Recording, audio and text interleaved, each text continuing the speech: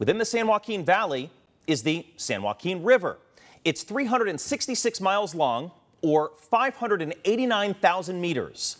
Why would anyone need to know the length in meters? That's a great question. You'll have to ask a couple of Fresno State football players. I'm Nick D'Ambra. I'm a senior long snapper here at Fresno State. I'm Carson King, and I'm a senior punter. And this is a rowing machine. For 4.5 months, it got a lot of use from these two. Specialists, we're just kind of looking for extra work to do. Like, we're not exhausting ourselves at practice all the time. So I think they just figured we were getting some extra work, and they're totally cool with it. Extra work with a twist. Carson King and Nick D'Ambra decided to challenge themselves, to row with a purpose. Our aims were really high. We wanted to do the Nile River. Then we broke it down, did the logistics of it. It would have took, doing a reasonable amount of meters a day, it would have took over 3-4 years. That would have been a bit ambitious. The Nile River is more than 4,100 miles long.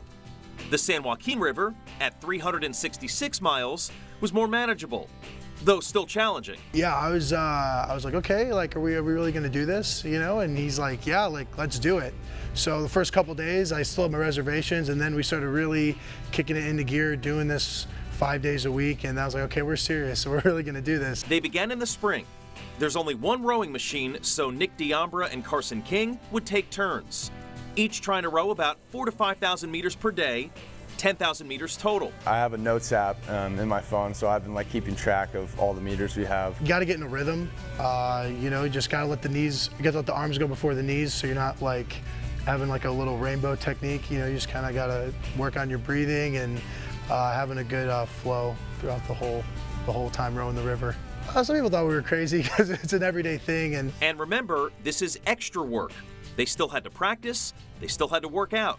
More days than not, we were not looking forward to getting on the rowing machine, so it's kind of just one of those things where, you want to finish something that you started. They did, during the first week of fall camp. Huge sense of accomplishment, because this is the longest thing I've ever had to do, in terms of a workout challenge. Felt really accomplished, really cool. Might make some t-shirts saying I rode the San Joaquin River, so. That's my long snapper. You got to have that chemistry, I trust him, he trusts me.